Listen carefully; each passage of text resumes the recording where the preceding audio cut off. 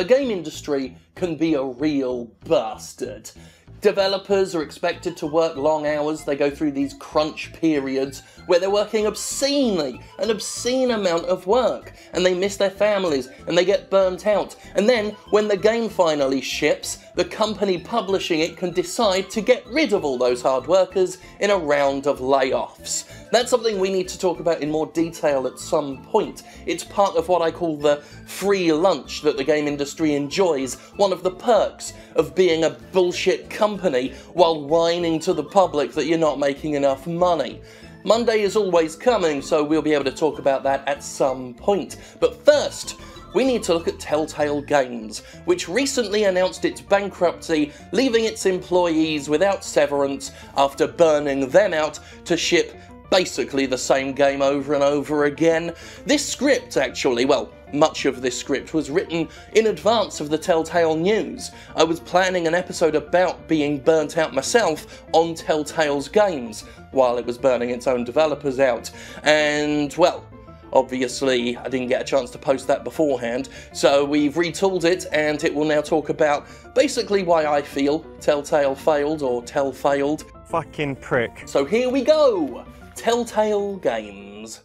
The Walking Dead is one of my favourite video games of all time. A masterclass in storytelling using interactive media, Telltale absolutely hit it out of the park with its original episodic foray into Robert Kirkman's zombie-flavoured world of misery and snapped heartstrings. Season 1 of Telltale's The Walking Dead was beautifully written, one of those games that actually inspire emotions such as sadness, fear, and sometimes a little bit of hope, rather than pay lip service by just saying your game is emotionnel without explaining how or why, as if the word emotional itself is simply enough of a descriptor. Pro tip, game developers, it isn't. Anyway, alongside that, Telltale employed a cast of amazing voice actors to bring the story to life, and do so in a way that truly resonated and felt human and natural, a rarity among many high-profile games. Then there's the beautiful soundtrack and the trademark comic book visual style that's helped make Telltale's work instantly recognisable. But by the time the final season rolled around, I had absolutely zero interest in playing it. From one of my favourite video games ever, to a game I couldn't be bothered to so much as view a trailer for. From the way Telltale ended up,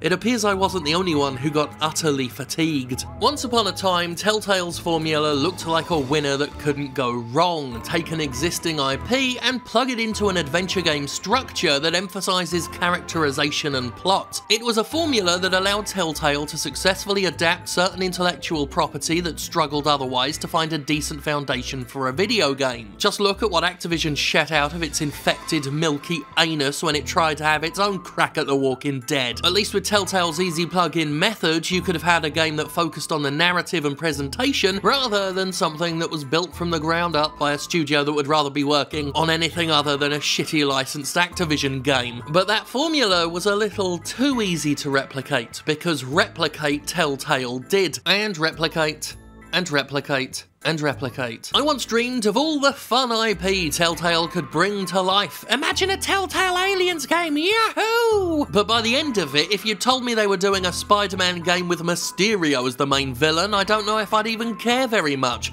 And anybody who knows me can tell you how much I love Mysterio. Like, I mean romantic love with his big round shiny glistening fishbowl head. Since publishing Season 1 of The Walking Dead, Telltale Games has been on what could only be described as a spree. From 2013 onward, it put out The Walking Dead, 400 Days, The Wolf Among Us, The Walking Dead Season 2, Tales from the Borderlands, Game of Thrones, Minecraft Story Mode, The Walking Dead Mission, Batman the Telltale Series, The Walking Dead A New Frontier, Guardians of the Galaxy, a Telltale Series, Minecraft Story Mode Season 2, and Batman the Enemy Within. All topped off with the final season of The Walking Dead. Stop me if I've missed any out. These games had all been released with varying degrees of quality, some of them, like Game of Thrones, proving quite disappointing, while others, such as Tales from the Borderlands, had been admittedly brilliant. But after so many games spread across disparate licenses, all doing pretty much the same thing, what made The Walking Dead stand out just simply blinked out of existence. The luster, the sheen, it had worn off, and after so many return trips to the same structure, the flaws in its limited interactivity had been felt more keenly with each release. One such example could be found in the game's choices. Telltale Adventures often gave players tough decisions to make within small windows of time, time. Who to save, what to say to a person, who to trust, etc. These notorious choices were never really more than illusions, since hardly anything you chose in the games ever directly impacted the stories. Whenever you could choose to save a character or let them die in The Walking Dead, for example,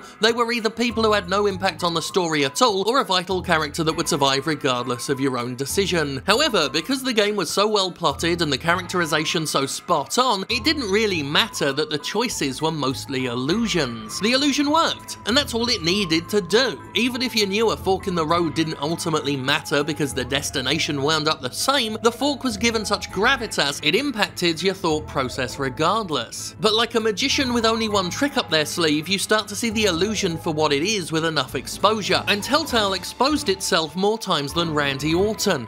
Allegedly. It's not like Telltale went as overboard as Dynasty Warriors, but part of what made The Walking Dead so appealing in the first place is that it was special. Now, surrounded by so many games doing the exact same shit, it's hard to say it's exactly special anymore. Not with Telltale going back to the same well time and again. It's like with me. You meet me once, you think I'm quite interesting. You meet me a few more times and you start noticing I'm actually very boring, only know how to talk about maybe 3 things, and my voice grates like sandpaper on a perineum. If Telltale had done anything of note to progress its gameplay in the time since The Walking Dead, or at least up the production value, that might have helped alleviate the weariness. But it really hadn't. And lest we forget, Telltale was doing this kind of game before it struck gold in 2013 too, with titles like Jurassic Park and Back to the Future only adding to the pile and helping the studio's adventure games rival even Call of Duty in terms of trotting out the same old same old. Hell, just like COD, Telltale's games all ran off an increasingly aging engine that dated the titles with each release. Compare what Big Bad Wolf has done with its own episodic adventure game, The Council. Now, by all accounts, The Council isn't a particularly well-made game. It's a technical mess full of graphical glitches, and it features one of the least sexiest kiss scenes outside of a David Cage production.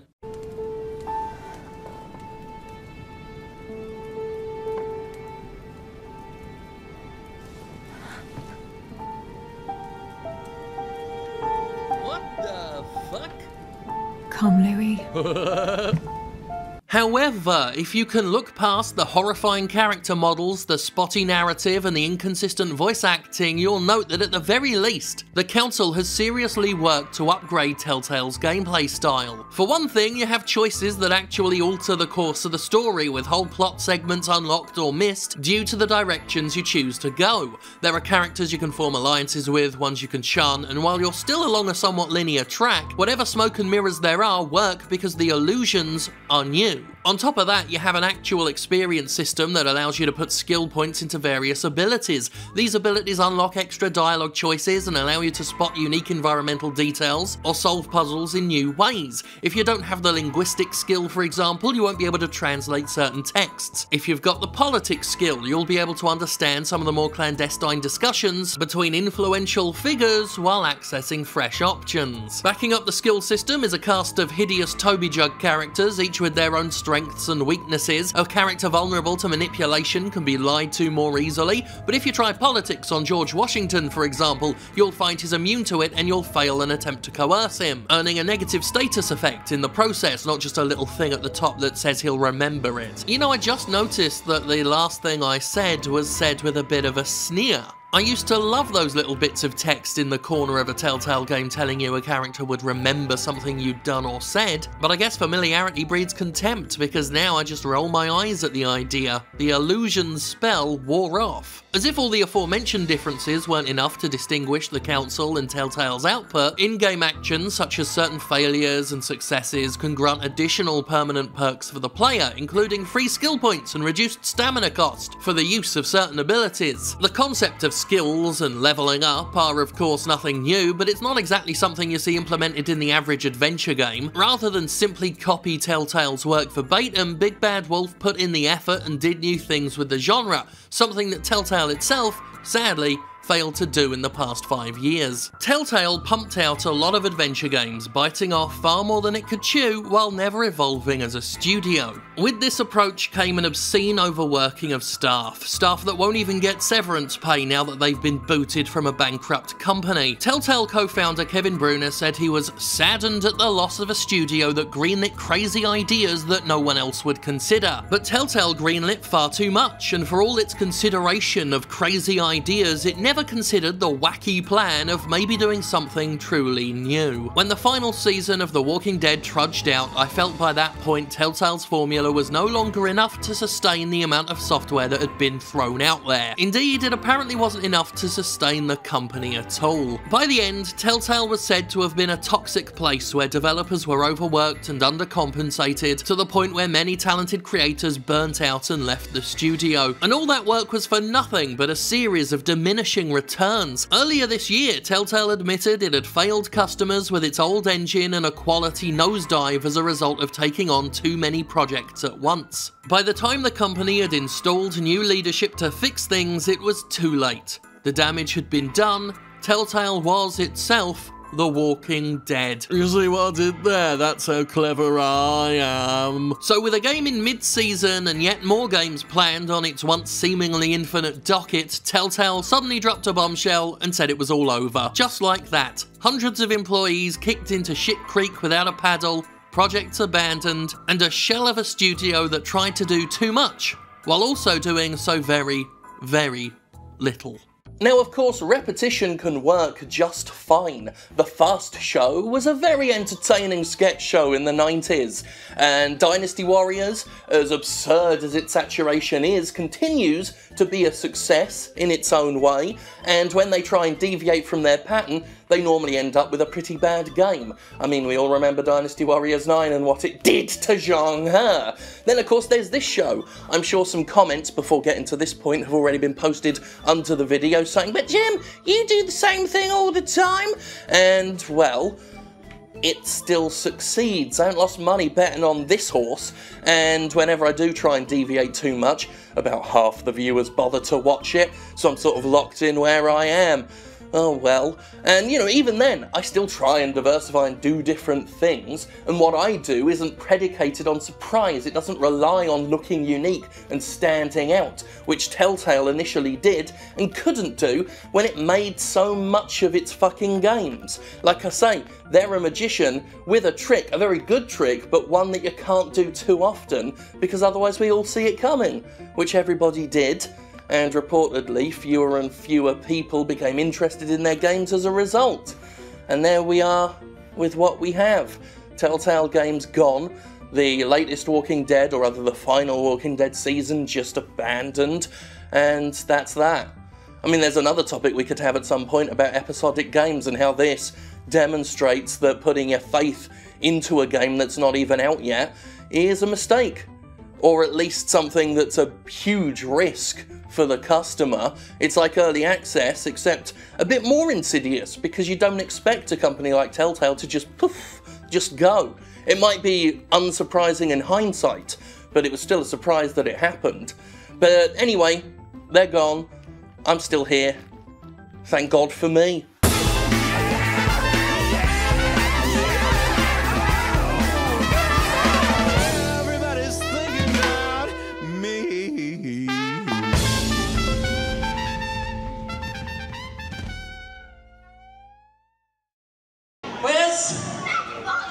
It's a beautiful day outside. Birds are singing. Flowers are blooming. On days like this, kids like you should be burning